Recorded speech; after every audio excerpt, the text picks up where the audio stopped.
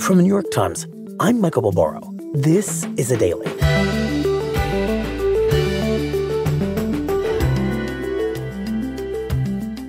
A few days ago, when Microsoft released a new version of its search engine, it claimed that it would reinvent how billions of people search the internet. Today, Kevin Roose, a tech columnist and co-host of the Times podcast Hard Fork, on whether that bold claim might actually be true.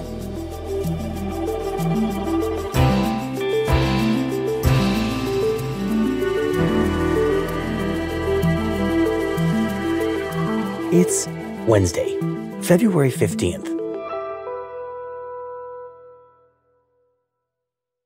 Kevin, your judgment, as far as I am concerned, is pretty unerring when it comes to technology. But a couple of days ago, when you claimed that there was a big breakthrough in how we use artificial intelligence online, I was very skeptical. And I was skeptical because you had just been on the show 2 months ago saying, lo and behold, there has been a big breakthrough in how we use artificial intelligence online. So that's a lot of breakthroughs, maybe one too many. So I'm going to ask you to make your case that something big has happened here. And please know that if it's not compelling, we don't have an episode, and we need an episode. Well, I should say I appreciate your confidence, but I am sort of like an advanced AI chatbot. I can be occasionally helpful and correct, but also erratic. So, take this all with a grain of salt. But I do believe we have an episode today because something very big and strange and I think important is happening in the world of internet search engines. Okay, well, tell that story. Make your argument. So a couple months ago, when we last spoke on the show, it was because this new AI tool had come out called ChatGPT, right, which was this very user-friendly interface for this large language model developed by OpenAI. And millions of people used it. It became an overnight sensation, but it did kind of feel for a little while like it was going to be a novelty. Right. I mean, in that episode, we treated it a little bit like a plaything. For those who missed our conversation, Kevin, you showed me how ChatGPT worked, how it can write stories, right? I mean, we wrote a story together, first in Shakespearean English, then in mafioso prose. This technology is incredibly creative and generative, and it just kind of knocks your socks off. But, you know, it felt like something that was a kind of a party trick. Right. And a lot of people saw it that way. They, played around with it and saw some cool things it could do, but maybe it didn't work its way into their daily routine. Right. But then just a week or two ago, I got an email from Microsoft. Mm-hmm. And Microsoft, not known for sort of thrilling announcements, I was a little skeptical, but they were inviting me and a bunch of other reporters up to Seattle, to their campus in Redmond, Washington, mm-hmm. to hear about a new announcement they were making related to artificial intelligence. So I went to the Microsoft campus. I sat down. I had a little moment of fear that it was going to turn out to be like some boring update to their cloud services architecture that I would regret my entire trip for. But it was more exciting than that. They revealed a new AI-powered version of Bing. Bing, of course, being the also-ran backbencher of search engines. So here I need to say that my skepticism has reemerged. Right. And I don't blame you because Bing, for, pretty much all of its existence, has been kind of a punchline in the tech world. And it felt like being invited to the launch of a sequel for a movie that flopped the first time. like Bing, really? That's your big reveal? That's the thing that you were so excited about? But it was. Well, explain that. I mean, what exactly had they done with this relaunch, and why did it seem to really matter? So Microsoft, which has had a partnership with OpenAI, the creator of ChatGPT, mm-hmm. announces that they are building OpenAI's software directly into Bing. They are basically taking this search engine and sort of Frankensteining it together with this AI large language model built by OpenAI to make the new and relaunched Bing, which might sound like kind of a boring product update, but it is actually a radical change. Search is the basic atomic unit of internet activity, right? When you go online to look something up or figure something out, the first thing you do is probably you Google it. That is like a very basic part of how billions of people use the internet. Right. And so a change to a search engine, even one as seemingly minor as Bing, that makes it work in a fundamentally different way is, I would argue, a pretty big deal. And what's so fundamentally different about an AI-driven search engine like Bing from the traditional way you and I Google all day long? So I think it could be helpful to just remind ourselves of what search has looked like for the past 20 plus years. Educate us. So right now, when you search for something on Google, what you see is some ads, maybe some image results, a featured snippet with an attempt to answer whatever question you have. But the main event is that you get links, blue links to websites.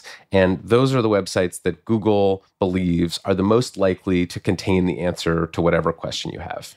And so what Microsoft is trying to do using this OpenAI technology is to make a fundamentally different kind of search engine, one that doesn't just direct you to links, but actually tries to use this AI to answer questions directly, to write you a custom answer for whatever you are looking for.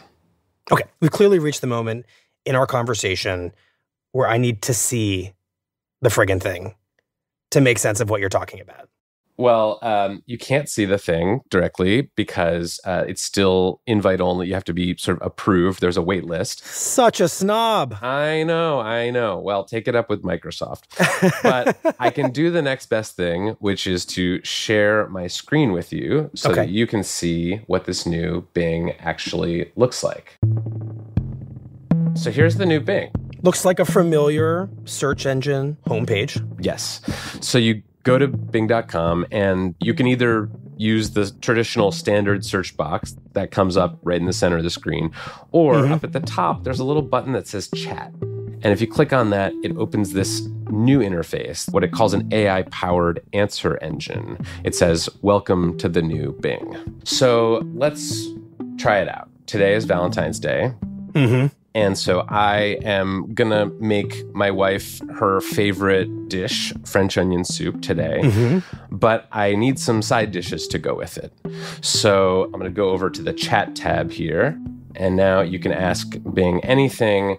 And I'm going to say, I'm making a romantic Valentine's Day dinner for my wife. The main course is French onion soup, and I need some side dishes to go with it. She doesn't eat pork or shellfish. What should I make? It's a pretty long question. Okay. You've put this up. It almost looks like a text exchange that you're having with Bing here. And it's responding that it's searching for an answer. It has some preamble. It says, French onion soup is a delicious and hearty main course, but it can also be paired with some side dishes. So it's recommending, it says, one easy and tasty salad option is an arugula salad with cherry tomatoes, pine nuts, Parmesan cheese, and avocado. You can dress it with a simple lemon vinaigrette or olive oil and vinegar. It's giving me one answer rather than a list of websites. And there are small sort of annotations on the answer where if I wanted to, I could click through and go to these websites and look at some of the text on them. But this is just pulling out the recipe right here. And if that sounds good to me, which it actually does, so now I'm going to say, write a shopping list for the arugula salad. Right. You're just writing this right underneath this little essay you've been given about the salad. Sorted by aisle of the grocery store with amounts needed to make enough for 2 people. Okay, so it gave me the recipe now adjusted to make enough just for 2 people. So here's my shopping list now. It says produce aisle, arugula leaves, cherry tomatoes, avocado, cheese and butter aisle, Parmesan cheese, baking aisle, pine nuts, condiment aisle, olive oil and balsamic vinegar, and spice aisle, salt and pepper. Right. And I do want to say the last thing in this list is a note to you, Kevin, and your wife. quote, I hope you and your wife enjoy the salad and have a wonderful Valentine's Day. And then there's a heart emoji. Yeah, it's got those nice little touches too.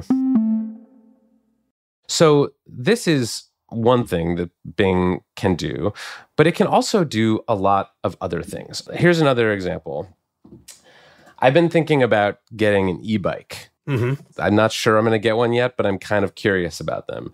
And I'm looking for one that can fit into the back of my car. So I'm going to ask Bing, what are some top rated e-bikes and can they fit into the trunk of a Toyota Highlander? So it's searching for top-rated e-bikes. Now it's searching for Toyota Highlander trunk dimensions. and it's sort of combining these two searches. Then it comes up with a list of top-rated e-bikes. Including prices and dimensions and little bits of reviews, stuff it's curating. Totally. And it says, to fit an e-bike into the trunk of a Toyota Highlander, you would need to fold down both rows of seats and possibly remove the front wheel and or handlebar of the e-bike. And then it says, based on the information I found, I think the M2S Bikes Stealth Electric Bike Sport R750 and the Trek Verve Plus 2 are the most likely to fit into the trunk as they have the smallest dimensions among the e-bikes I listed. However, I cannot guarantee that they will fit as I do not have the exact measurements of the e-bikes.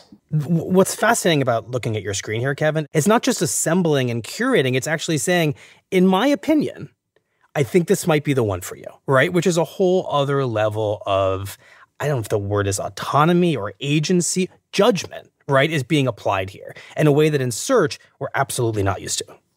Right. And I should say, like, I don't want to pour water on how cool this all is, but I would say this is more of a starting point than an ending point for my e-bike search, because now, if I do want to go through with this, I have to actually go verify that the information that this chatbot is giving me is correct. I have to maybe go to the store and take some measurements and actually look at my trunk. So if I actually do want to buy one of these e-bikes, I'm going to have to do a lot more research to just fact check what this AI is telling me. But this is a decent starting place. Right. So I can clearly now see that this is changing the very idea of what search is for all kinds of reasons, right? The judgments that are being applied, the visual presentation, and above all, this utter lack of links, right? I mean, this is the un-Googling of search. Right. It is a very different kind of result than we're used to. And in some ways, it's a lot more like what we want search to look like. Right. And of course, as convenient as that all sounds, it also sounds extremely disruptive. Yeah, it's an even bigger deal than it might seem like, because this traditional search model, it's a massive economy that lots and lots of people rely on. And this new AI-powered search could change what that economy looks like forever.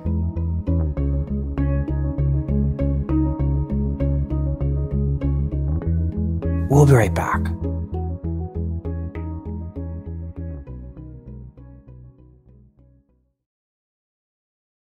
Kevin, that massive economy you just mentioned is really a Google-based economy. So walk us through the ways that an AI-powered search engine from Microsoft could put that Google economy at risk. Yeah, so one group that is likely to be affected by this would be advertisers, right? People who use Google and other search engines to try to sell things. So if I am a manufacturer of microwaves, I can pay Google so that when people search for best microwave, my microwave pops up in an ad slot before their search results. Right. That is a basic transaction. The reason that Google is one of the biggest companies in the world is because it sets the terms for online advertising. Mm-hmm. But if that whole model is broken by this AI-generated response style, then it's not entirely clear how the company that makes the microwave is supposed to get its microwaves in front of potential customers. Right. And we don't yet know how these AI-generated search engines are going to work with ads. So it may be much harder for that company to sell microwaves. That's one example. Got it. Another example is the world that we live in, the world of online media and publishers, which, as you know, rely on clicks for their revenue. But that model gets disrupted with Bing. So I'll show you an example. What should we ask Bing about that's in the news right now? Like the Chinese spy balloon? Sure. I'll just say, like, what's the latest news about the Chinese spy balloon? Mm-hmm. It says, hello, this is Bing. I like that it introduces itself like, yeah, I know, I'm on Bing. Thank you for reminding me. According to the latest news, the U.S. military has recovered critical electronics from the suspected Chinese spy balloon down by a U.S. fighter jet off South Carolina's coast on February 4th, including key sensors presumably used for intelligence gathering. So it goes on, it has a whole paragraph, and then it has these little kind of annotations, these little numbers above the sentences with a link to some of the websites that it is pulling and digesting information from, including Sky News, the New York Post, USA Today, CBS, CNN. None of which you need to read or send money to if you are relying on this summary of the news, which is just fundamentally not about clicking on a link because Bing is summarizing the news for you. Right. And you could click through and look at a full article. But if this is giving you enough information, if you feel like you're caught up on the Chinese spy balloon now, then maybe you don't click on any articles at all. Maybe you don't visit any news website. Right. We'll cut out the middleman. Unfortunately, in this case, the middleman is our employer.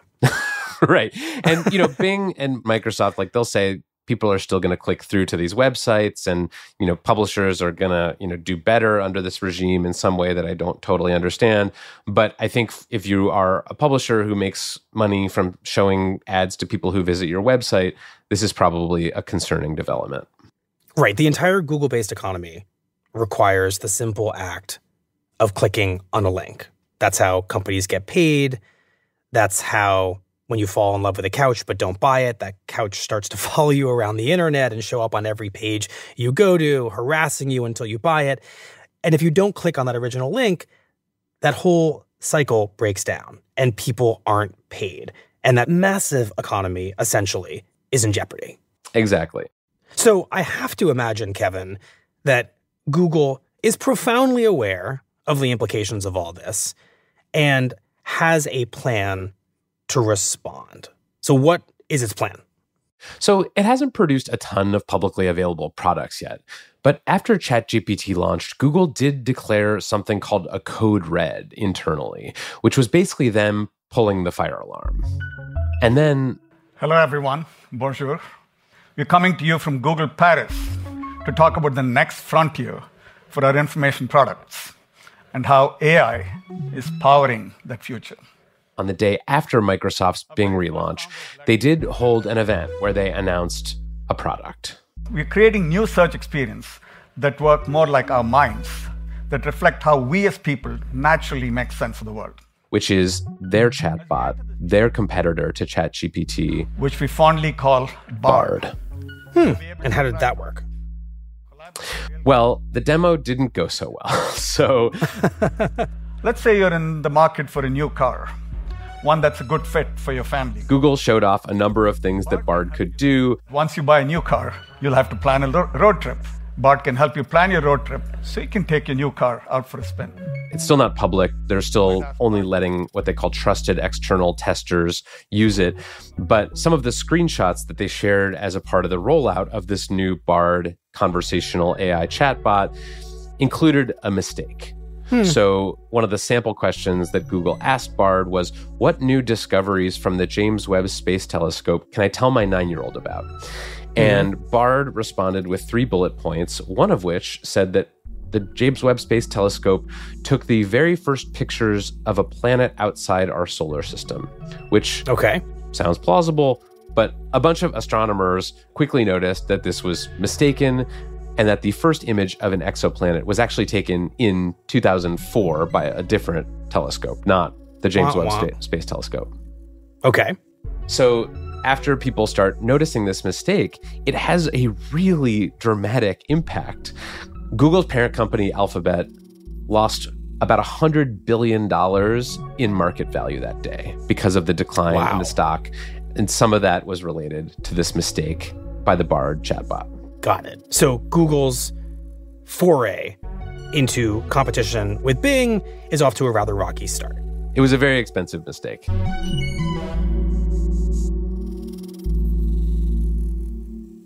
Kevin, it's very clear from that stock price fall that the market, investors, everyone worries that what is happening with AI in search is going to undermine Google's basic business model and the economy around it. But isn't that also going to be true for Microsoft? I mean, if you're Bing, until a few weeks ago, your revenue model also required people to search for something, find links, click on them, and companies got paid, including Microsoft. So doesn't Bing as an AI search engine undermine that giant revenue stream for Microsoft? And doesn't that make Microsoft and Bing less profitable over time as well? Sure, but you have to remember Microsoft is a tiny, tiny part of the search industry. And Microsoft has a lot of other ways of making money. So they are not nearly as dependent on search advertising revenue as Google is. And so Microsoft sees this as basically all upside for them. Their CEO, Satya Nadella, said last week that for every 1% of market share that Bing takes from Google, they can make $2 billion more in advertising revenue. So for them, this chance to kind of eat away at Google's dominance in search is basically all upside. They don't have a ton to lose. They very much see this as an opportunity to hit Google right in the core of their business model. And if they can do that, if they can make Bing the household go-to search engine, then they are going to be able to set the terms for how to monetize it and eventually maybe earn back some of that advertising revenue that they're losing by switching to this new model. Right. For example, it seems highly plausible that Bing's chatbot could be programmed to promote certain products above others and basically become very profitable as an advertising model. Right. There are tons of ways you could monetize this new AI chatbot search thing. You could, have it sort of subtly slip in references to certain products, or you could just have a little sort of sidebar on the AI search results that says, by the way, here are some sites where you can go buy this stuff that we've now told you about. If I'm Microsoft, it seems like there might be one flaw in this grand plan to kneecap Google and become supreme when it comes to search, which is that ChatGPT, the technology that now powers this new Bing, it makes a lot of mistakes, right? I mean, Kevin, you talked to us about that in our first conversation about the technology. It makes math mistakes. It makes factual mistakes. And its leaders have actually acknowledged this to you in interviews that I know you've done. So isn't that possibly a very big vulnerability for Microsoft? Because the one thing we want our searches to be above all is accurate. Yeah, that is a real issue. And I would say the main issue that is underlying this entire trend in using AI for search. These large language models are very good at generating sort of clean, plausible sounding sentences by predicting the next word in the sentence over and over again. But that is a very different thing from looking up factual information. And actually, a few days after the Bing relaunch, people started pointing out that it was making all kinds of mistakes too. It was just making stuff up. It got some numbers wrong. And you can see this. I mean, when I was testing the new Bing last week, I was looking for something to do with my family over the weekend. And so I said, what are some kid-friendly activities that I could do in my hometown this weekend? And it generated a list of options. And of the 3 things that it listed me, all of them had already happened. One of them happened the previous weekend. One of them happened 2 weekends earlier. One of them was a Hanukkah party that happened in mid-December. So none of them were actually things that I could do that coming weekend. And which basically makes that an entirely useless search. Entirely useless search, but one that sounded very plausible. And if I hadn't gone to the underlying websites and actually looked at the dates, I would have had no idea. And I might have shown up expecting a Hanukkah party or a Lunar New Year party that had already happened and looked like a real idiot. So that's a benign example relatively, but you can imagine this going way worse. People ask search engines for very important questions about how to save and spend their money, questions about medications and medical advice. People really do put a lot of trust in their search engines. And if these search engines are just generating plausible sounding but wrong answers, that could be a very big problem. Well, Kevin, given how important this is, does Microsoft have a plan to make AI Bing more factual? Yeah, they do. They say that this model will improve over time as they see, the kinds of mistakes that it makes, and they change the underlying technology and they make it more reliable. And, there's one camp of people who says, yeah, that sounds right, because things on the internet, some of them tend to get more reliable over time. Like I've been thinking about when Wikipedia first came out, it was seen as very unreliable. Like your teachers and your parents, they would say, like, don't trust anything you read. Don't trust Wikipedia. Exactly. That was drilled into us as kids. And then over time, as Wikipedia got better and more popular and developed these kind of internal standards, it got more trustworthy. And we also sort of developed a sense as consumers of what kinds of things on Wikipedia were more trustworthy than others. Right. There's another camp of people who say, actually, no, that's not what's happening here. This is not just another kind of self-improving product, because these AI models, these large language models, are fundamentally untrustworthy. They don't have a way of distinguishing between true and false information. All they are designed to do is to predict the next words in a sequence. And that kind of technology can never become trustworthy. So at the end of the day, Kevin, what you're really saying here is that this basic ritual in our lives is undergoing a revolution, how we search. And I now admit this is an episode. This does seem like a big deal. And my really big question as we conclude the conversation is, do I now need to download Bing? Because I'm a Google user in a Google using household who works for a Google product using company. So that would be a big change. Well, I'm not going to tell you how to live your life. You use whatever search engine you feel most comfortable with. I have started using Bing mostly to test it because I cover this stuff and I find it very interesting and sometimes very helpful.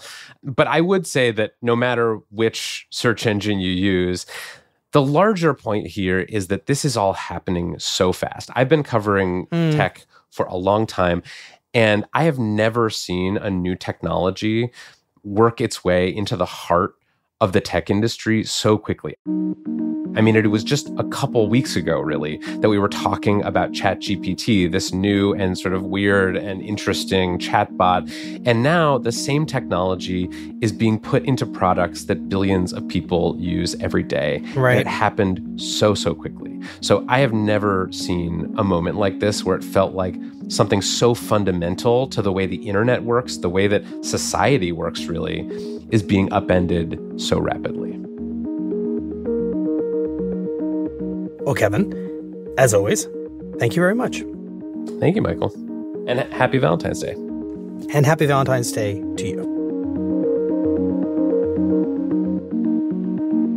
In the latest episode of his Times podcast, Hard Fork, Kevin and his co-host, Casey Newton, speak to the CEO of OpenAI, Sam Altman, about his decision to work with Microsoft on the newest version of Bing, and about the future of search. To listen, you'll have to do some searching of your own for Hard Fork wherever you listen to podcasts. We'll be right back.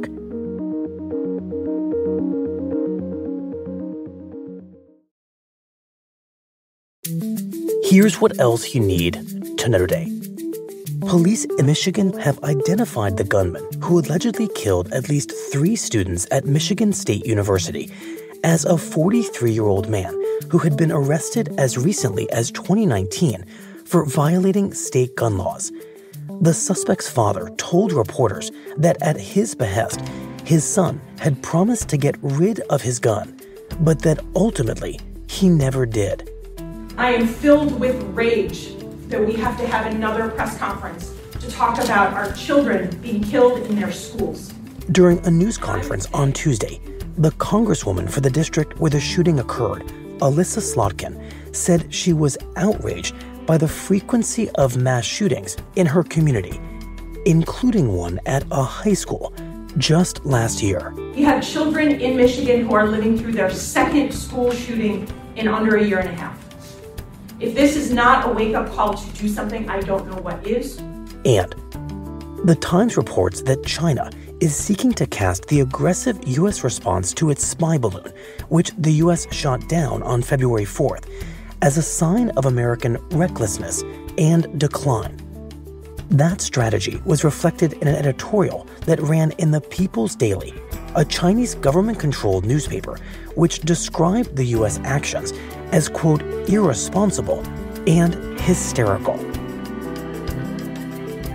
Today's episode was produced by Asta Chaturvedi, Carlos Prieto, and Claire Tennisgetter, with help from Mouj Zaidi. It was edited by John Ketchum and Michael Benoit, contains original music by Marian Lozano and Dan Powell, and was engineered by Chris Wood. Our theme music is by Jim Brunberg and Ben Landsberg of Wonderly.